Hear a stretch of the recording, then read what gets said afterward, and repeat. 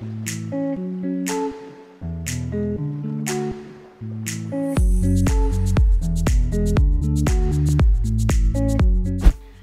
Nadia Abdalla, have been appointed a Chief Administrative Secretary in the Government of Kenya.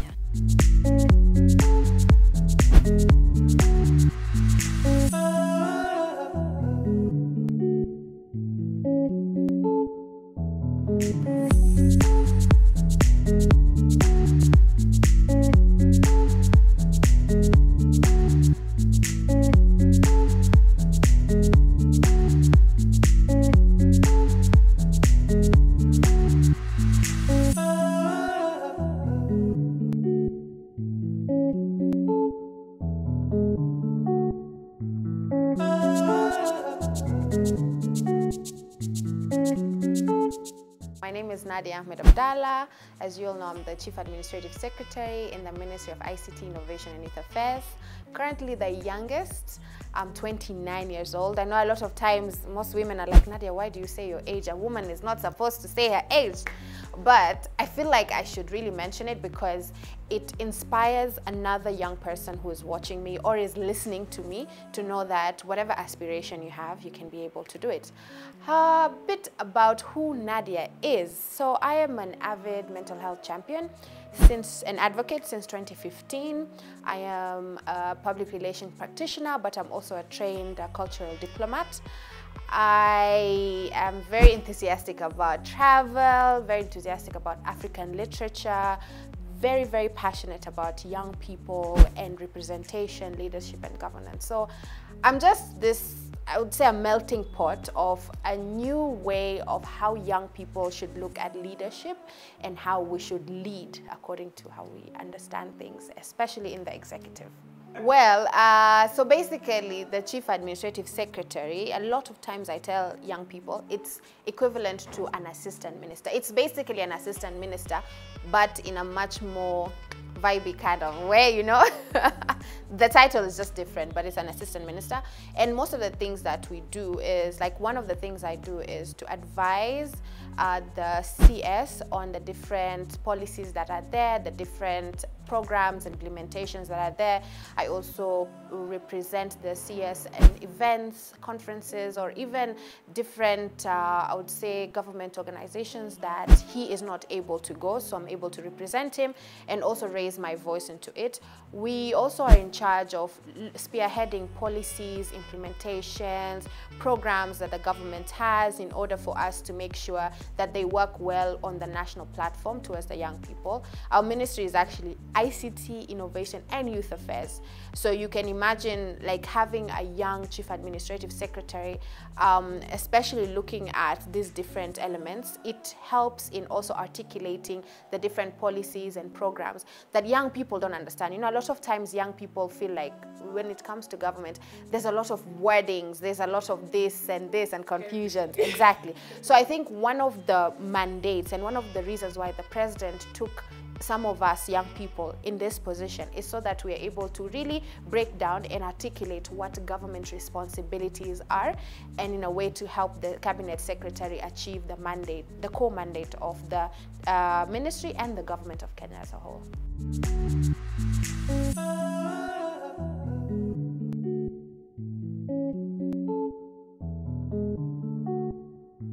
The weight is so heavy, and I think I can back to when I first came into the office. You know, I've never worked in like national government and then coming in and huge responsibilities that are there in a sector that is male dominated. I think my anxiety was on the roof, because I was like, okay, I have responsibilities, I have a mandate to achieve, I have to be able to articulate things well, I have to be able to understand policies, I have to do this, I mean, there are thousands and thousands of things. But at the same time, I think it's a very, very good place to be at, because when you're outside, you don't really understand how systems work.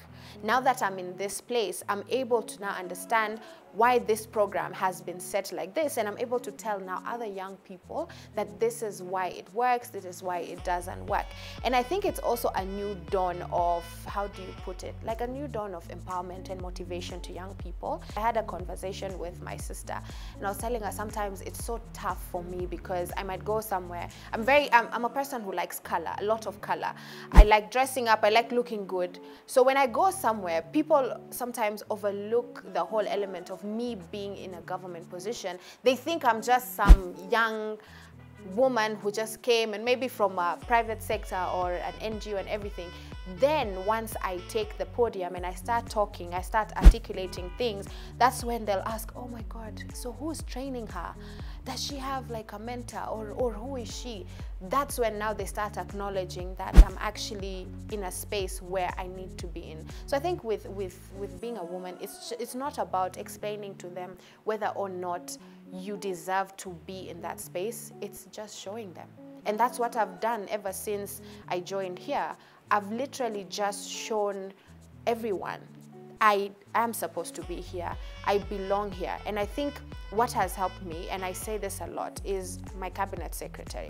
My cabinet secretary is a really motivating person. I think he's the one who's built my confidence, because when I started, I was so scared, will I be able to do this? But then he gives us a chance, both myself and others, we get a chance to showcase what we know and showcase what we don't know as well. He gives us room to be able, or gives me room to be able to make mistakes. And that is something I think when a woman is in a certain position like this, that's the kind of support you need. You need support where someone trusts you enough to tell you, okay, this is what you need to do, now just do it. Whether or not you make a mistake, that's totally fine. So I think young people should also adapt to that. It's not about how much you know, it's about just speaking. It's about just saying. It's about just taking command of whatever it is and then letting them now adjust towards what you've given them. I know there's a lot of issues among young people. They always talk about, oh, right now, the young people, the government is looking for them to fight for COVID because they have to put their life on the line. I was a very vocal kid. I mean, if I remember what my late mom and my grandma and my aunts tell me, is that I was this kid who just wanted to talk. Like, I would just say whatever. I would not really care about who I'm saying it to. I would just share my opinion. And then I remember at the age of 13, and I say this a lot, at the age of 13, I had two idols. One was Oprah Winfrey, and one was late Kofi Annan. Now, if you see these two idols, it's basically a definition of who Nadia is, because Oprah Winfrey is so much into communication and really articulating the social sphere of different people and challenges and everything. Then if you look at late Kofi Annan's life, he's a humanitarian, he's a diplomat, and he was someone who was the Secretary General of the United Nations. And so at a very tender age, I just wanted to be either or. And so what was I doing? I used to like talk a lot. I used to just do weird things, honestly. I used to take part in different things in school. I used to really not be an A student, I'll tell you that. I remember my late mom once told me, Nadia, I'm so tired of coming to school to take your report card, because all what I hear is, Nadia can do better, Nadia can do this. I was very good in literature and geography. I loved to sing. I loved to act. I remember at one point in time I wanted to be a choreographer. Then I was like, hey Nadia, you're from Mombasa. How is this going to happen? How are you going to be a choreographer? But yeah, and then like just, I struggled a lot, I would tell you, because I was never a small child. Like, I was very chubby. So I've experienced bullying, which really destroyed my self-esteem at some point. My confidence wasn't as the way it is right now, which is on the roof, I'm telling you. I went to school in Mombasa. So I went to primary in a school called Nyali Primary. And then I went to high school in Oshawa. So I basically did both the 844 and the IGCSE system. So now this actually curved me to be the person I am today. Why? Because I was able to understand both systems, and both systems allow you to grow in their own way. 844 teaches you how to, like, you know, you have to pass, you have to pass, you have to do this. Then IGCSE, I was fortunate enough, it teaches you how to think beyond what your mind can tell you. And so being in high school, I remember I used to get in so much problems because I wanted to fit in. I wanted people to like me. I wanted to be in the cool groups. So that made me do a lot of things which for me right now I'm not really proud of, you know, like kimbelembele sana and this, but that was my character. I was very artsy. I was very competitive, but not in education. I was competitive in the sense that I would always want to get newspapers, magazines, cutouts, then create like a magazine. So I would buy those A4, zile unazijua zile, what are they called? The karatasi brand books, A4. I would post pictures, then I would write. I would write stories. I would write about myself. I remember I used to write letters to myself because I grew up in a mixed family. So my mom was remarried, so I didn't really grow up with my real dad, but of course my stepdad is the reason why I am the way I am today, because he was very strict, very hardworking, but very open-minded, which is something very weird. I tend to figure, like, how can you be strict and open-minded at the same time? But it was him who made me instill this ethics mentality in me. Like, no matter what, however bad or good you are, you always have to achieve something. And so I just used to do things according to what my mind tells me. From there, at 18, I went to university. I went to Malaysia. I did my bachelor's in public relations and communication. I think that's why I talk. Because, I mean, undergrad, you are taught how to talk, how to design things, how to do this, how to do that. And then I did my master's in Berlin in international relations and cultural diplomacy. So I got exposure to both two different worlds, you know, the Southeast Asian world where it's similar to Africa, and then the European world where, you know, you have your rights, you can do whatever, you can say whatever. So I think doing that, when I came back to Kenya, I started my own network. It was called Fierce Lady Official. If you're a young person, it's okay not to be okay. Really, it's okay not to be okay. And this network was on the basis of mental health and just representation of women in Kenya. And I knew that I had to start somewhere, so I started in Mombasa. I started with small events. I used to do campaigns. Let me tell you, I used to buy Manila paper and write. I think I have pictures I'll share. I used to write, stop GVV, stop mental health, women, you have your rights, this and that. So you can imagine coming from a society where, yes, there are some women who talk, but then there are others who don't talk as much. Then you have this young lady who just goes with whatever she says and everything and believes in whatever it is. I stepped on some toes that were not really happy with what I was doing, but I didn't let that stop me. So I used my social media platform to actually get known even more. Rather than me spending time on checking out what is the in thing or the trend in Kenya, I just started a page and I was posting, why is mental health important? Why do you need to speak up when you're going through gender-based violence? Why is it that leadership and governance is important? I came up with forums, I did events, I used to invite young women, older women, the youths. I used to do trainings for free at Swahili Pot. I used to write newsletters and share with people, and I used to do short videos, post them on YouTube, Instagram, Twitter, Facebook, you name it. So I was just, let me tell you, I was doing everything, you know, just so that my voice can be felt and so that my presence can be seen. Habari zenu vijana. Kwa majina naitwa Nadia Abdalla. Mimi ndio naibu waziri wa vijana katika Wizara ya ICT Innovation and Youth Affairs. Na nataka kuwapa pongezi vijana wote mko hapa mtakuvolunteer kusaidia community zetu. Then there was an amazing opportunity that came up, which was there was a show called Miss President. They're looking for people, and so I applied for it. Let me tell you, I didn't expect to be accepted because I was just this typical young person, which is a typical young Kenyan doesn't really look so much into reading about how the government works, how this does this, how this does that. But I was like, it's not gonna stop me. You know, I still applied, and I remember I went for the first interview and I went blank. I didn't know anything, but next thing you know, they called me up and they told me, oh, you've been accepted, just come. So I joined the Miss President show. I went to the academy. So from there, I was trained. Looking back at it right now, I realized that Miss President actually prepared me for this job, because from there we were trained on civic education, we were trained on government functions, we were trained on how to read policies, how to come up with policies and stuff. I mean, out of 72, I was eliminated at 18, which is not bad. I made my point, and my point was a young lady from Mombasa can actually be in a show and say, yes, maybe I'll be the president one day. That's what I did. And so I think from all that, God and someone out there and the president and his team, they were watching me, because next thing you know, in January, I hear the president mentioning my name. I did not see this job coming. I did not even see myself. You know, when you're working towards something, I was working towards, I want to have my own structure, my own thing. I need to train young people, maybe open a school in the future.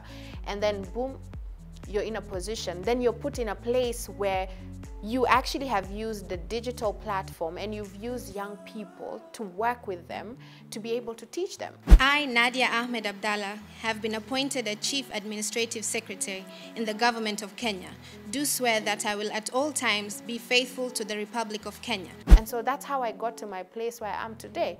So if you see from the brief that I've shared of how it is, it was like as if the universe, I would say God, but was really like just taking me pieces by pieces and in a road where I know this is not the final destination, but it's a step towards something greater.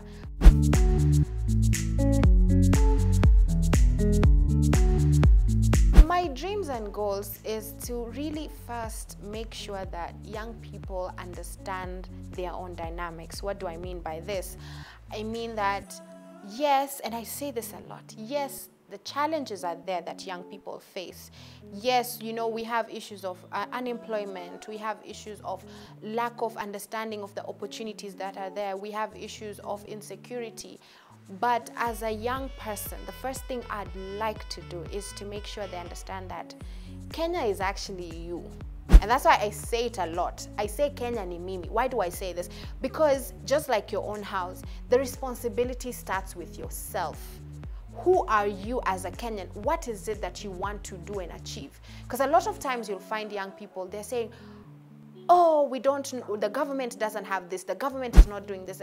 But I want to teach young people, the government is a facilitator, okay? The government is a facilitator to make sure private, public, and other bodies come together, then bring out something out of it. So there are amazing programs that the government has. And if I wasn't in this position, I wouldn't know. And these programs that young people need to start being proactive to doing. So you have to understand, Kenya ni wewe kama kijana. That's the first thing. Then the next thing I want to do for young people, not in 100%, because I need to be very careful with saying this. Not 100% outcome, but whatever to my own capacity that I will reach, is to make sure young people understand that love, peace, and unity lies within themselves. The patriotism, you can see young people, some of them feel like, oh, we are not part of it. We are not part of the conversation. We are not part of this. We're not part of that. So I want to reinstill that back to young people. So I drafted a Kenya ni Mimi campaign, which I divided it into 4 groups. There is the opportunities and education, there is the innovation, there is the mental health, and there is the values. Now, sit back and listen. So the opportunities and education, my goal is to basically bring all the government programs into one stop. What do I mean by that? When I go outside, because a lot of what I do, by the way, I go to the ground a lot to interact with young people, which is a very effective way of doing things, because they will not feel my presence. They will not understand why I'm in this position if I'm going to be in the office all the time. So I go to the young people. I now collaborate with the different organizations that our ministry has. So for our ministry, we have programs like KOP, Kenya Youth Employment Opportunities, we have Youth Enterprise Development Fund, we have Uwezo Fund, we have a Kikao that we do under the State Department, we have Ajira Digital, which is under the Ministry of ICT. All these things, I bring on board the officers so that they are able to now tell us significantly and tell the young people what is it they're doing, how much have they done, what are they disbursing, and what is the effect of it. So when we go there, we're educating the young people on the opportunity that is there. That way, it kind of balances between the young people saying, we don't know what the opportunities are, we don't know where the programs are, we don't know where to get them. So I bring the officers to you, together with the youth officers that are on the ground, and we teach them. Then from teaching them, I also now ask and challenge the young people. I ask them, okay, what is working for you? Because it's a dialogue. It's very important for us as the government to also understand whether something is working for the young people or it's not working for them. So I also get opinions for them. Why is it working? Why is it not working? So what does this do? This educates, this creates civic education between the young people, and it also creates awareness to know what they're doing. Then when it comes to innovation, we're a Ministry of ICT, Innovation and Youth Affairs. A lot of times young people think innovation is just IT related, but someone in the rural area can be innovative. There was the boy who actually created the hand washing thing and used his leg to do that. That's an innovative mechanism. So, we want to see if we are able to go to the different places, we're able to meet these young people, and we're able to see what are the opportunities that we can now link them to so that they are able to be seen, to be known, and even captured. So I also use my social media presence to help these young people get known. And then we have the mental health aspect, which is, I think, by the end of this year, I think the entire Kenya will know, like, Nadia is just, if it's mental health, just call her, let's talk to her about it. Because why is this so? Because I want to normalize the conversations. 1 in every 5 Kenyan is suffering from mental health. And mental health in a Kenyan mental health issues starts at the age of 14. Imagine, I think approximately 45%. And then it develops. So by the time you're 25, your mental illness problem has actually now created a strong foundation. And at 25, you're like, okay, something is happening to me. You are not aware, like from the age of 14, it's developing.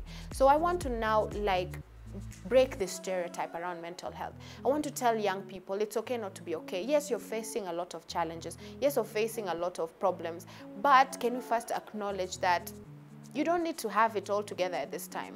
COVID has come, it's disrupted, some have lost jobs, some have done this, but what can we do beyond that? Because I think for us to contribute to the socio-economic sphere of the country, we need to have a healthy country.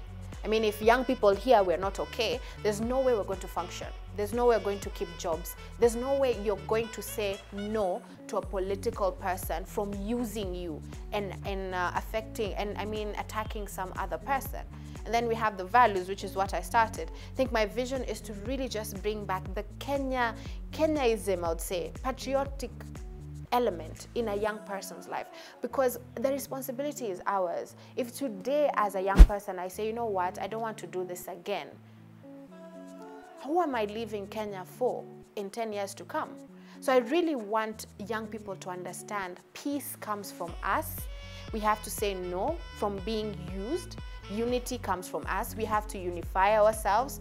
If you today, let's say Nadia is good in stitching and Rachel is good at makeup, why can't we collaborate and create an enterprise that will not only help us, but will help to employ other people? So that's what, I would say I've summarized what I want my goal for young people is, which is Kenya ni mimi. I want us to really take up Kenya on a personal level. It's our responsibility to reform the country. It's our responsibility to show the government that these are the programs working, so that the government can also now add more value into what they're doing. Because it's a ripple effect. If the programs are not working for young people, then how will we say, okay, we have to do more programs for it? So it's that. And for women, which is a very, very sensitive constituency, I think the biggest problem women have is we see each other as competitors, and we are not. We are not competitors. You know, today you're seeing Nadia, she's here, she's in a government space. You don't want to mentor her. You don't want to support her because you feel like she's going to be greater than you and she'll achieve more than you have ever achieved. And then this ideology of us proving, you know, we don't need to prove to anyone that we deserve to be on that seat. Rather than making noise and saying, we have to be this, we have to be that, can we just be? Nobody will accept you if you don't accept yourself. And that's one thing I'm doing right now. As a young woman in such a space, I'm creating my own space. I'm creating my own value. If you like what I do and if you like the value of what I am and who I am, I don't mind collaborating with you. I don't mind working with you. But if you see me as a threat, then I believe that there's a lot that you're losing. So I'm focusing more on creating the definition of what a young woman and a leader has to be, rather than looking at what did not work back then.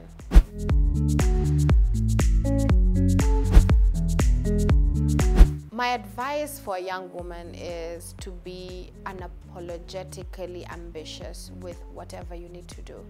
Be very true to yourself, be very kind, be very humble, but at the end of the day, be consistent in what you're going to do. Consistency is something I wish someone had told me back then, because I was not as consistent. I would do this, this, and that.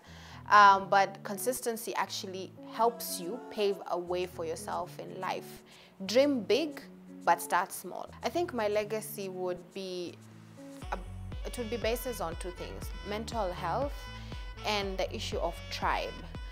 I wish and hope to make young people understand that we are not defined by our tribe. We are defined by our ambition, we are defined by the love we have for one another, and we are defined by the truthfulness of what we do. Final words are basically just be yourself. Don't be scared of who is who. Don't be scared of the mistakes you'll make. And this is something that I think my cabinet secretary has really instilled in me. Don't fear making mistakes. Fear not making those mistakes, because mistakes define who you are today and tomorrow. So that's it. And we're not the leaders of tomorrow, by the way. We're the leaders of now. We're the leaders of 2:30. We're the leaders of, literally, we're the leaders of now. So don't be discouraged. Don't lose hope. And even if you've lost it, try to find it, relocate it, and bring it back, because your hope is what we need to survive.